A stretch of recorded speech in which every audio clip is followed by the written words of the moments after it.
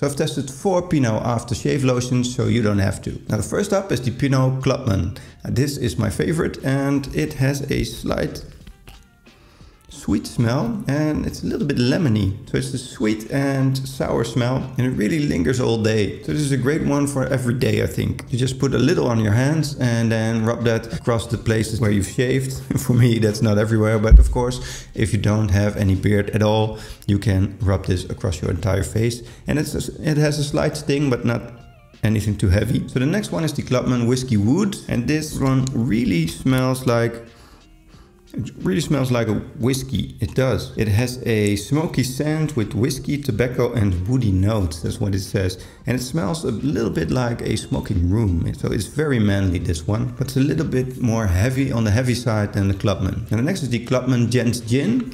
And this one really smells like gin. It does. But it's a light alcohol-y smell. It's more like a lemony gin tonic smell than a complete gin smell. It's a masculine scent with a gin signature, lime and cedar note. So this one is a little bit lighter and a little bit more citrusy. And then lastly I have the Clubman Brandy Spice. And this one has a bold scent with brandied apples, mixed spices and musk notes.